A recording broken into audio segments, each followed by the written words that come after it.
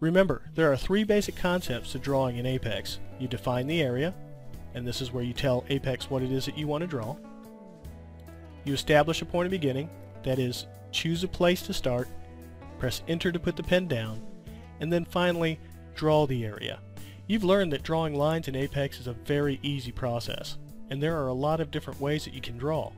As I showed you in the last video, you can draw with your arrow keys, your mouse, and you can input a distance and direction.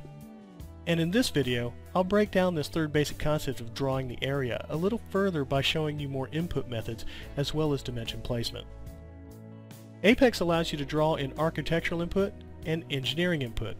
Architectural input allows you to draw your sketch in feet and inches, while engineering input allows you to draw in what we refer to as decimal feet.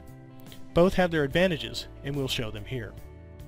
If you've ever had to draw off a set of plans, then you know just how cumbersome it can be converting all those segments down in feet and inches to their decimal equivalent, and then having to add them all up to determine what the actual wall's length is.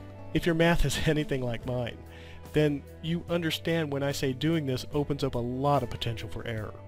But that's precisely where Apex shines. To draw an architectural input, you simply enter the feet and inches as they appear on your plans and then specify a distance. For instance, if we have a wall that's, say, 10 feet 7 inches long, I would type in 10, press my tab key, and in the lower left-hand corner it shows 10 feet 0 inches. That's in architectural mode now, and it's expecting inches. So I type in 7, and it shows 10 feet 7 inches, then I press the right arrow key. And what you'll see here is the dimension is automatically converted back to the decimal equivalent, and that's because Apex is first and foremost an area calculation program. And because we use it to determine square footage, we convert back to the decimal equivalent for easier area verification. Let's say that you're working off a set of plans and one of the walls looks very similar to this. It's broken down into its feet and inch segments, and you want to draw this in Apex. What you would normally do is you would take this and you would break each one of these segments down into its decimal equivalent, then you would add them all up, then you would actually draw the line. Well, with Apex you don't have to do that. All you have to do is continue to grow the line in that given direction based on the measurements that you see.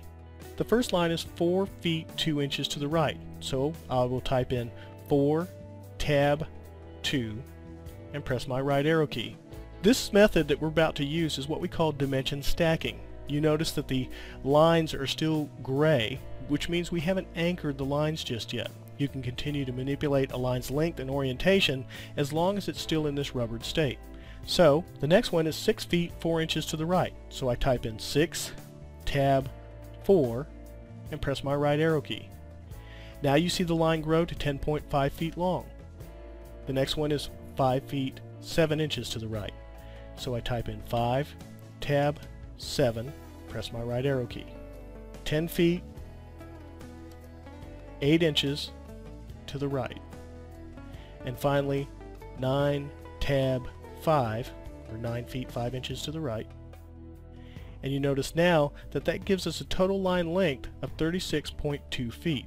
When I press enter, it darkens that line, and now I can place that dimension of 36.2 feet. As most of you know, engineering input allows you to draw in decimal feet by typing in something like 15.5 feet to the right, and the line is drawn. Now you can continue to draw and grow this line as well, 5.3 more feet to the right, growing that total distance to 20.8 feet. That's the difference between architectural input and engineering input. And now that you understand both methods of input, let's draw our first area.